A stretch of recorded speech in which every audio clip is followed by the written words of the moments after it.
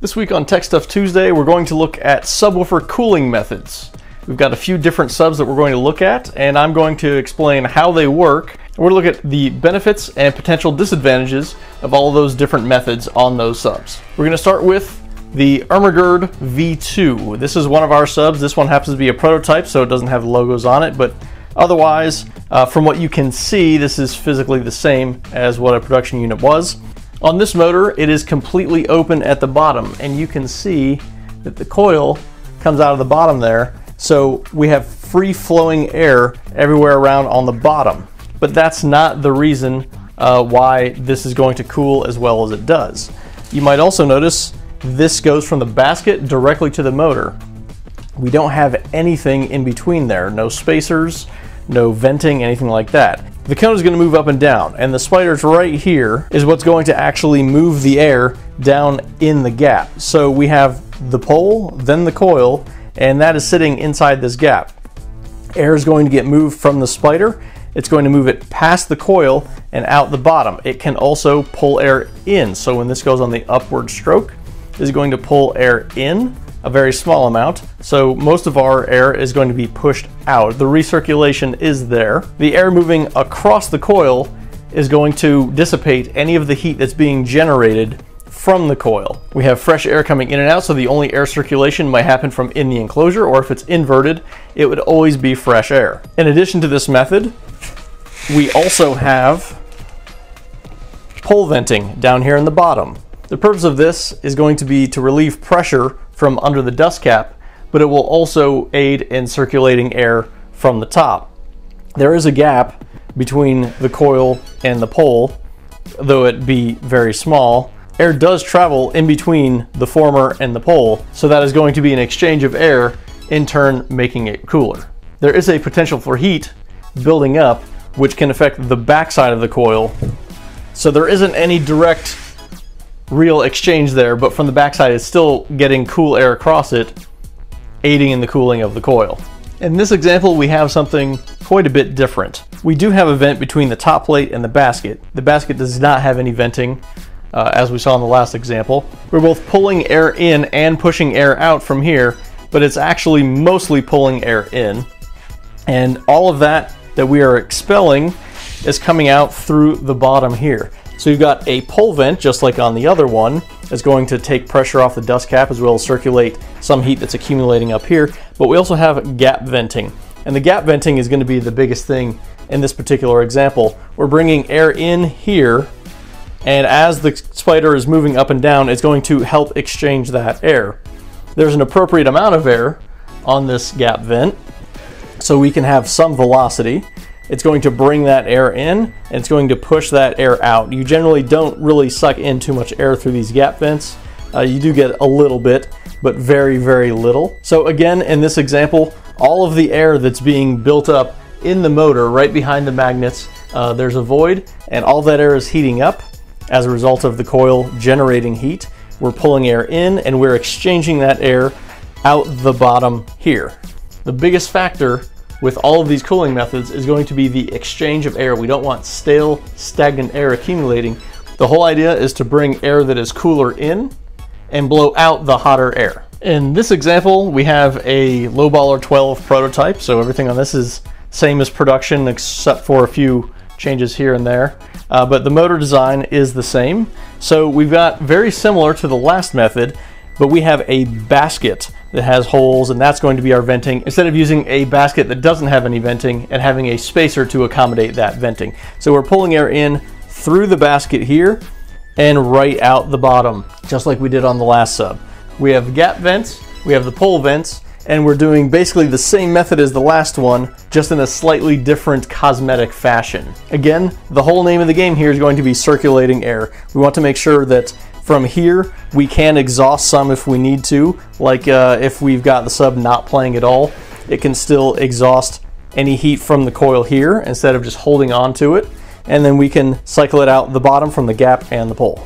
If you haven't noticed a trend yet, I'll point it out. We have another prototype. This is a prototype Banhammer 12, and again, it's basically what you would get on the production model, short of the boot, that kind of thing. But on this model, we have the same idea of having venting at the basket. We also have gap vents and a pole vent, but where this one is different is we have a huge area here on top of the basket.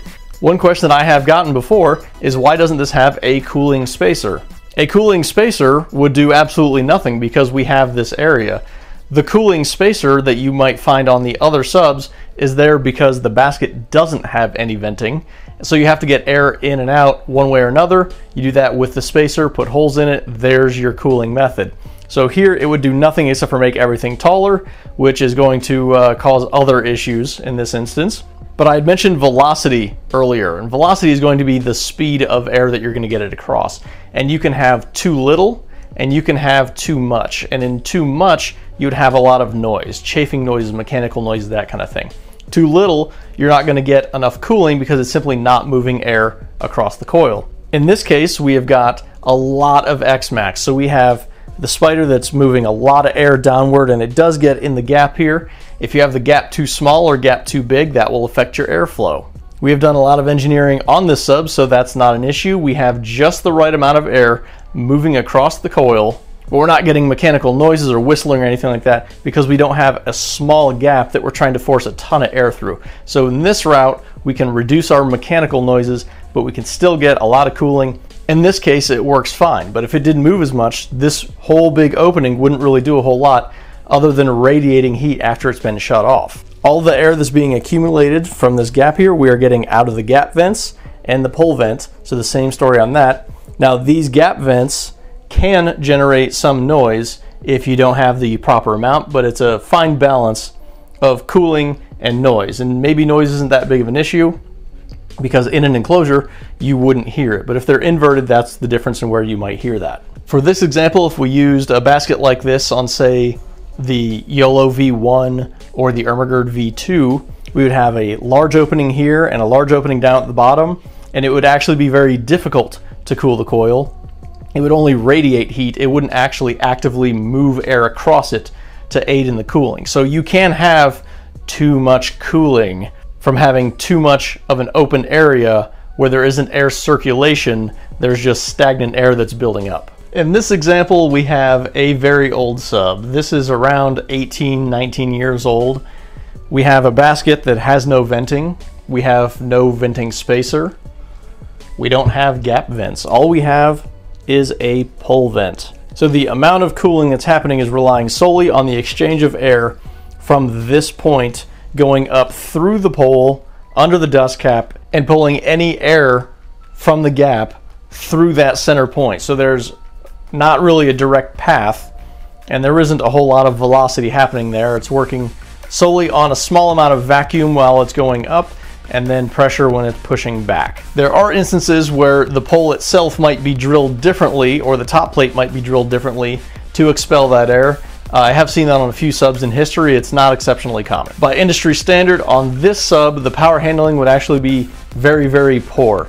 But that's one of the advances in technology from then till now.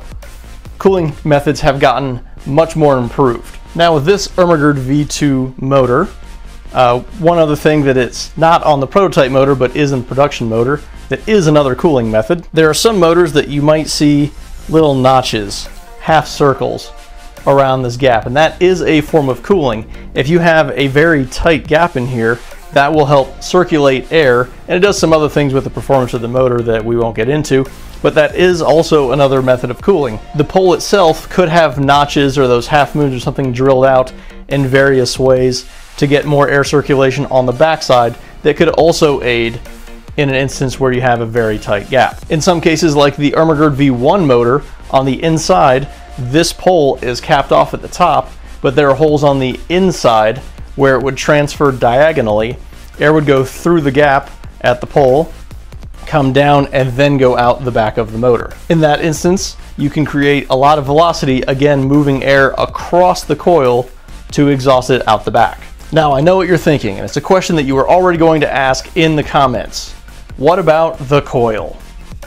Well, here we have a coil that goes to this motor, and you might say, what's that coil rated for? The coil isn't rated for any specific power. The reason for that being is it's a combination of the coil itself and the motor. That's how you get your thermal power handling. Physical power handling or mechanical is something different. So this coil you might see rated for maybe 5,000 watts. That's how the vendor is selling. It's a 5,000 watt coil. That is not accurate. It should have a temperature rating, not a power rating. It has to be combined with the motor. The motor cooling is just as critical as using a good coil. If you like this video, make sure you give it a thumbs up, make sure you're subscribed, and hit the notification bell down below so you can get a notification for every new video that we upload. If you have any questions, comment below and I'll answer those as best I can. There's also a link below for our Instagram and Facebook, and you can support these videos on Patreon. The more funding we have, the more cool things we can do in these videos. Make sure you shop emfcaraudio.com for all your Sundown Audio, SBC audio control, excess power, and EMF audio products. I'll see you again in another Tech Stuff Tuesday.